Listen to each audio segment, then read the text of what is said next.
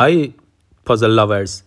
Let's do some more puzzles and break our record. We are standing at 3005 right now, and our record is 3030, something like that.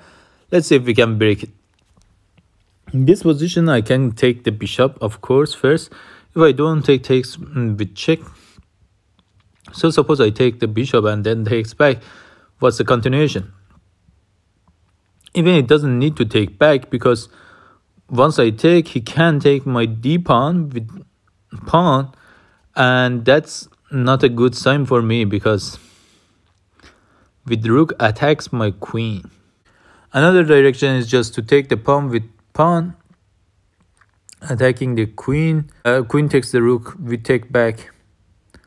Then rook takes the rook, we take, and then we may exchange the bishop, and then say check with it. Yeah, that sounds very good, right? Check with the queen and then win the other bishop. I'm saying something like this. After takes, we take. After this, we take. Okay. What was the situation? The situation was that after all exchanges happen, I saw different line, but it doesn't matter. After all exchange happens, we win the bishop and then win the game, because two rooks are not stronger than a queen and a knight. Let's go for the next one. Check with the queen. If king takes, the pawn is mate. If king goes down, then check with the rook is mate. Oh, sorry. I was thinking, oh, that's super easy. But if I check with the queen at f4, takes with the rook. That's funny. Funny mistake by me. Another direction. We should find another direction. Check with the queen at check with the queen at at e7. So, or even check with the queen at c4. Check with the queen at c4. If king takes the pawn, we check from g4, and that's a mate.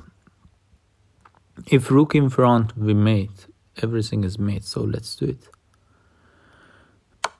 And then just take it and mate it. Nice.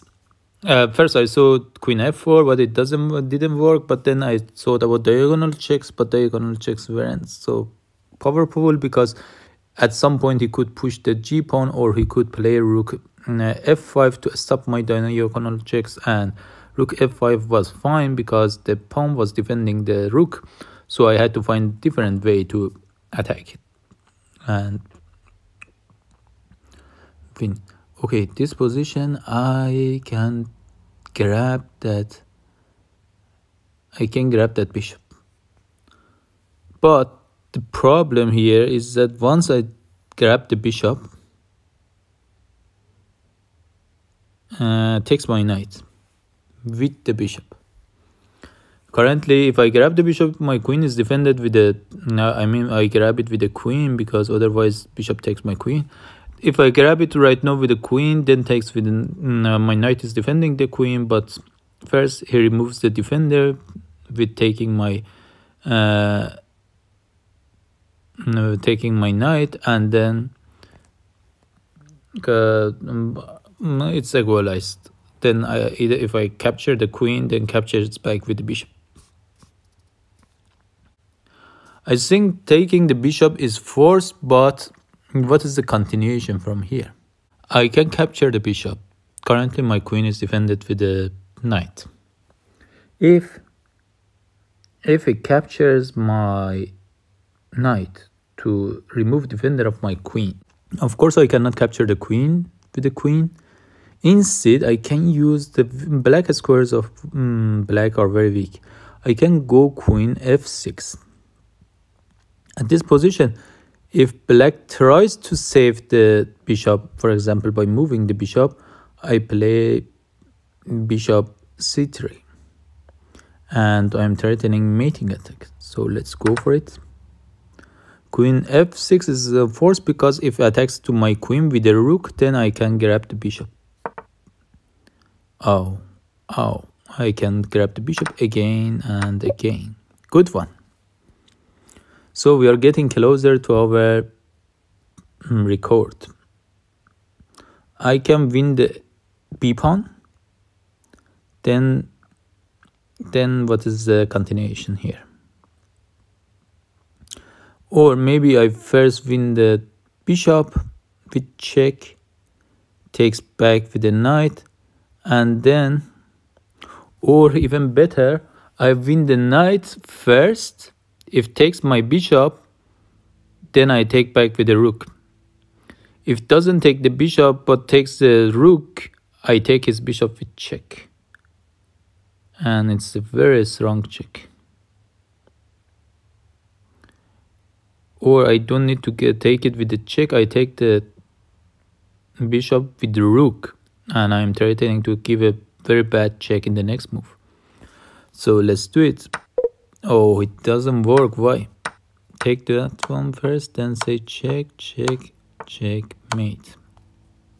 Almost mate, not completely. Wow, it was more complicated than I expected.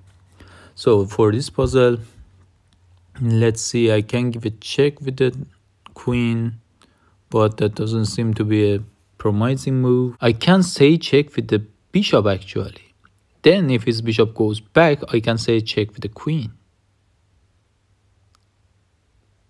If bishop doesn't go back, push the pawn, I take the pawn. Yeah, let's do it. So I take the pawn, takes my queen with check. I take back with the rook. Then moves the king away. I take the pawn with check.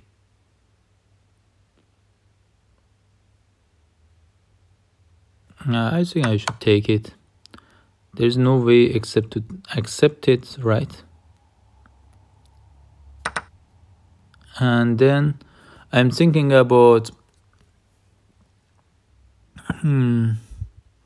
there are two options for check. Pushing c2 and taking the b2. Taking b2 enables me to win his rook with check, but it's not a best move maybe. The problem with that is that suppose I take his rook, count the pieces, takes back with the bishop, and then count the pieces. I am up a rook at this moment, but I have bishop and knight. He has two bishop and a knight, one extra piece, but exchange down. Is it worth it or not? A winning exchange is enough for this tactic? Maybe not. I thought about the c2 because it's a check, king should move away, then I can play rook d1. Rook d1, then if it takes with the rook, then I win. I think the answer is to take b2, but I want to see what's wrong with c2. Or c2 just plays bishop c3. Okay, I found the mistake. c2 is not the way to go. I spent a lot of time on it, but I didn't need to do that. Countchess.com, give me the points and give me the next puzzle.